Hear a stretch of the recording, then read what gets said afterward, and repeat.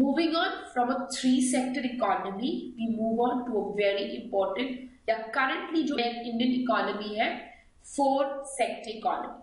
Now in a 4-sector economy, we have a 4th sector which is introduced, which is foreign market or international trade. So typically हमने 3 sector जैसे पढ़ा वो वैसे ही है, सिर्फ और एक इंट्रोडक्शन हुआ है which is foreign countries या you have international trade. Now international trade का मतलब है import export has started.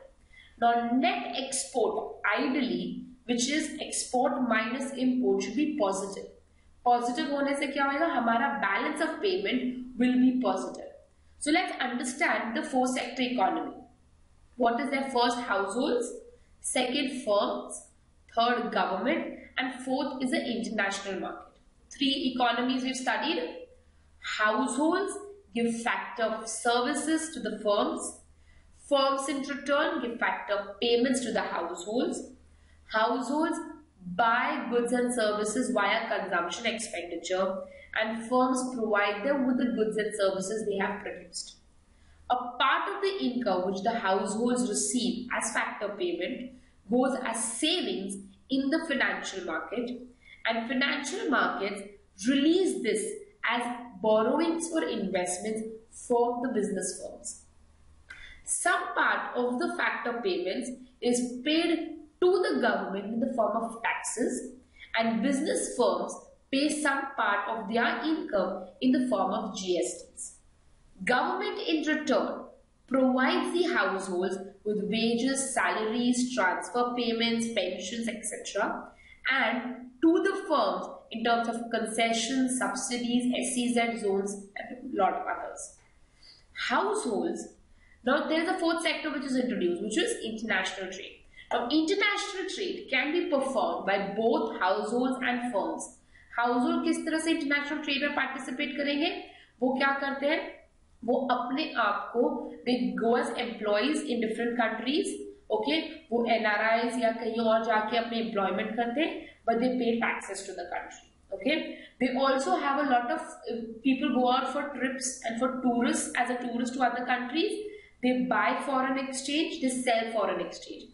वो पार्ट हाउसहोल्ड उस तरह से इंपोर्ट एक्सपोर्ट में हेल्प करेगा, and firms actually goods and services बनाते हैं जो वो बाहर भेजते हैं या बाहर से इंडिया में मंगाते हैं एंड उसको मैन्युफैक्चर करते हैं फर्दर.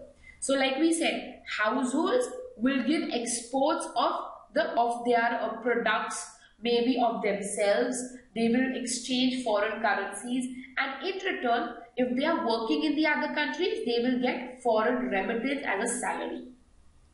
Firms क्या करेंगे? They will do exports, okay, and in return get payments for exports, or they will make payments for the imports which they have done.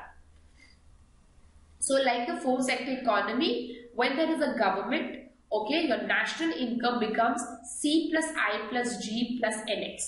NX is net exports, which means export minus import, which we as a country should try to make it positive. So हमने previously 3 sector में for a household क्या किया था? For a household, what is the equation? Y is equal to C plus S plus T, consumption plus savings plus taxes. तो अगर हम दोनों equation को balance करें तो you will get C plus I plus G plus NX is equal to C plus S plus T. So if I go to say, I will say that the economy is in equilibrium when your foreign exchange and the government have in equilibrium with the household expenses that are being incurred. Moving on from the flow, now why is this important? Why are we studying circular flow? It is very, very important because it actually shows how a country is going to perform. वो कैसे function कर रहा है, कौन से country में क्या missing है, क्या चीजें हमें डालनी चाहिए, हमारे एक्सपोर्ट ज्यादा है, इम्पोर्ट ज्यादा है, टैक्सेस कम आ रहे हैं कि टैक्सेस के रेट बढ़ाने, ऑल दीज थिंग्स हमें सर्कुलर फ्लो से पता चल रहा है. It also helps us to solve the problem of disequilibrium. Disequilibrium मतलब like I said, government and taxes, government expenditure and taxes have to be in equal proportion for savings and investments also. वो disequilibrium किस तरह से आ रहा है, उसको कैसे correct करना है, हमारा बैलेंस ऑफ पेमेंट में डेफिसिट क्यों है एक्सपोर्ट या इंपोर्ट की वजह से, वो सारी चीजें हमें सर्कुलर फ्लो बताता है. It also helps us to find out what all leakages are happening. We have studied leakages in the form of savings, payments, or direct taxes, or maybe a foreign remittance. इनके अलावा क्या leakage है अपने flow में? Is it something which is black money हो रहा है या मनी लॉन्ड्रिंग हो रहा है? ये सारी चीजें हमें सर्कुलर फ्लो बताता है. And also it helps us to understand the importance of government as a whole. अगर गवर्नमेंट मॉनेटरी और फिस्कल पॉलिसीज अच्छे नहीं बनाएगा तो हमारा सर्कुलर फ्लो स्मूथ नहीं होगा. So it helps us to understand how important and also how necessary regular changes in monetary and fiscal policies is required. Thank you. Keep coming back and keep watching our upcoming sessions.